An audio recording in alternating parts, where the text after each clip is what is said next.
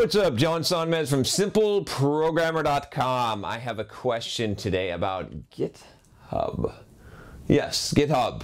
I haven't talked too much about GitHub because my GitHub profile is anemic. There's not much on there. I put a little bit of stuff on there because, you know, I didn't really create a lot of open source software. I'll be honest with you.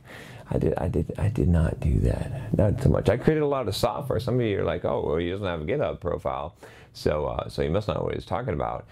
Yeah, I did write a lot of commercial software back in the day. So anyway, but GitHub is great. I'll talk about that in a minute. But first, you know what time it is. It's time for me to talk about Hire.com, which is the sponsor for Simple Programmer, which I appreciate them. They're a company that I feel comfortable doing business with and promoting because they're doing good stuff and they're good people. So that's a great reason to check them out. Just based on that, you should just check. You know, when a company is a good company, they're doing good things. Go check them out. So go to hire.com/simple programmer.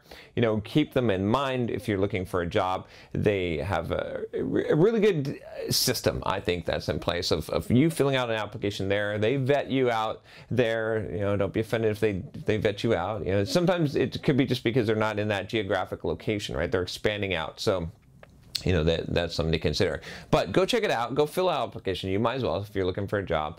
And make sure you go to hire.com/simple programmer so that you get $2,000 when they hire you.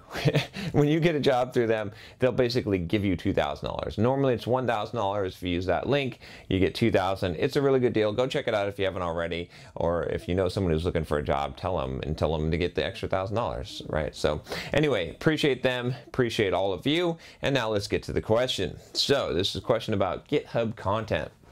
It says, hi John, I'm a self-taught .NET programmer planning on starting a job search for entry-level positions within the month.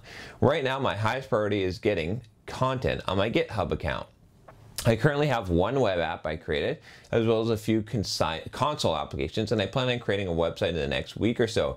Maybe I should have done that sooner, but my profile still looks pretty lean. One option I have considered is that I have literally hundreds of small applications I made from coding along with tutorials and when I was learning C#. They're mostly console applications with less than 100 lines of code that demonstrate simple procedures such as arrays, interfaces, parameters, delegates, etc. But they demonstrate that I learned the nooks and crannies of the language. Should I include these programs in my GitHub account with an explanation that they were written while following a video tutorial, or would that look unprofessional? Thank you.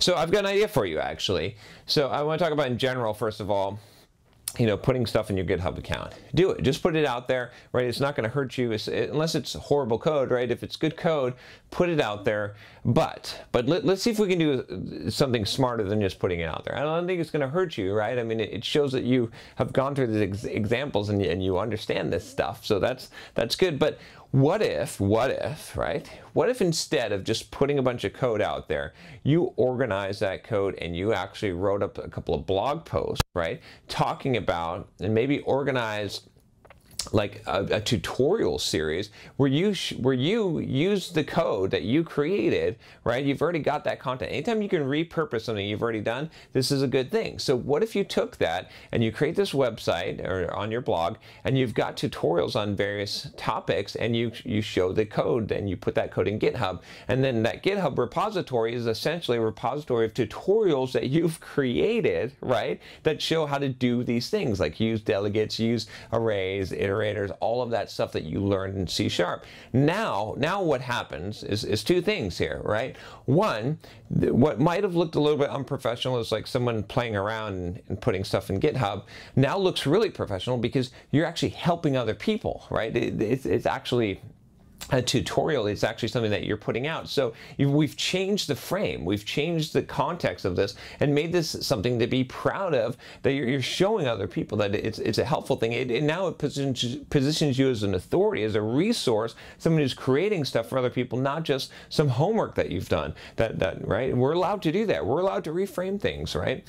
Okay, the second thing it does is it generates you some content out there that can attract developers, right? Or it can attract people that are searching the web, maybe recruiters, maybe companies that are looking to hire developers, because now you've created a resource out there that's valuable to other people, right? To see that code, to a little bit of text that you put along with that as you make this into a tutorial, and so you're marketing yourself as well. Remember, I always tell you guys about how to market yourself as a software developer. Boom, I've got that course. I don't think I've talked about it in a while. I haven't advertised my stuff. Man, I used to be really good at advertising my stuff all the time.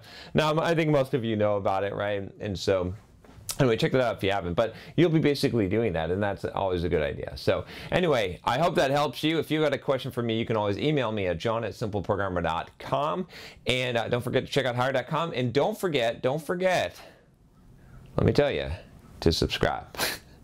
Did you know I was going to say that? If you've already subscribed, I appreciate you. I got to say this because I'm trying to reach my goal, and I got to tell people to subscribe. But, a thumbs up is always appreciated. Or if you want to share it, get some other people to subscribe, that's always cool. I will talk to you next time. Take care.